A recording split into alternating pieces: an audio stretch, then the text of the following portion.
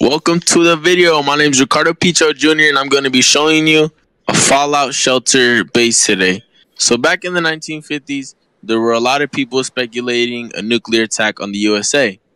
So in this home right here, I have a fallout shelter that I believe would be my, creative way of having an underground bunker. So I'm going to go ahead and show you guys, my creative side. Follow me, follow me.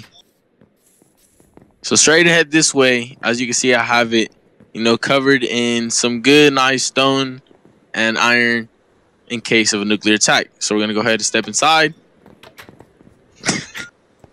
So this right here is my underground bunker in case of, the nuclear attack. We have bunk beds in case of, emergencies and families not able to have one. And then we have books when you get bored, And then we have a table over here for the food.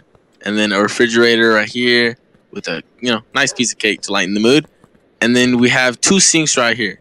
One for the dirty dishes, one for the clean dishes. We have a disposer over there, a chest for the food. And then in case, you want to go ahead and get down to the kitchen and cook something, we have the furnaces right here. And also we have a sitting area with all of the materials that we would need in case after the nuclear attack. And in this section over here, we have the hazardous chutes.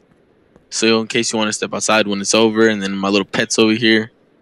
So, yeah, this is my, creative way of creating a bunker. I hope you enjoyed. Thank you.